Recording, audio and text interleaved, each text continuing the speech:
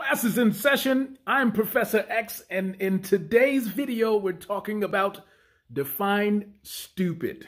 We're going to get into that right here, right now. Stay tuned.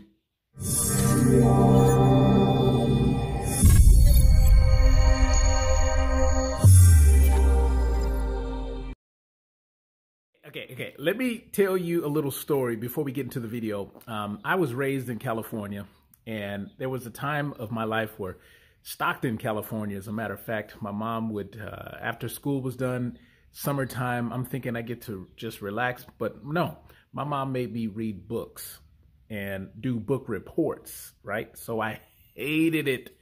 I hated her for that. So I get asked often, what is my daily habit? So if you stay to the end of the video, I'll share with you one thing that I do to get my mind right in the morning. That's coming up in the B-roll. Stay tuned.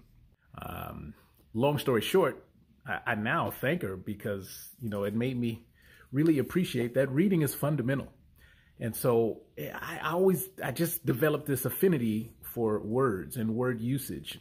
And I recall, sometimes we would get into these board games and I would use these words and they would come in handy because of my word usage, we would often win these games. So that's a little bit of my story. Now let's get into the meat of this video. Let's talk about the word stupid. We begin with the pronunciation of the word. Stupid. It's an adjective, and it means having or showing a great lack of intelligence or common sense. Here are some similar words you can use also. Unintelligent, ignorant, dense, brainless, mindless, and foolish. Let's use it in a sentence, shall we? I was stupid enough to think she was perfect. Or, here's a good one. It would be stupid of me not to go through Xavier's store to purchase any products he may have because he is a veteran with a small business and he spends his days helping people like me get better at the game of life.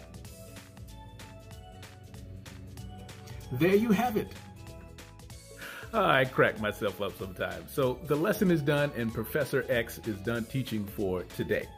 So let's switch gears a little bit, and I want to get a little serious, not too serious, but serious enough to let you know that I'm here to serve, and I'm always here going to do my best with what I have until more can be created.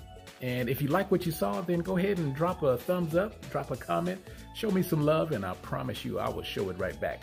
Switching gears, if you need any help with your nutrition, your fitness, or if you need some products and you want to support a small owned business rather than going to the big box operations, then I would be honored to serve you. So check out some of the offers that I have down in the description. Be sure to subscribe and let me know what I could do to serve you at a higher level. All right, I'm Xavier Smith, and thanks for watching, and I'll see you next time. Bye-bye. B-roll! Hey, you're still here, so you're probably interested in the B-roll. In the beginning of the video, I told you that I get a lot of questions about some of my habits, my daily habits. And I'm going to take you back to a friend of mine back in California who he gave me a compliment. He said I had a nice voice. I let him know that I used to sing in the choir. So what do I like to do nowadays, since I'm not singing in the choir anymore? I actually like to do this. I like to sing in the shower. Yeah, that's right. That's what I do right now, just to get my spirit right, get my mood, and vibrate a little bit higher. Vibrate, vibrate higher.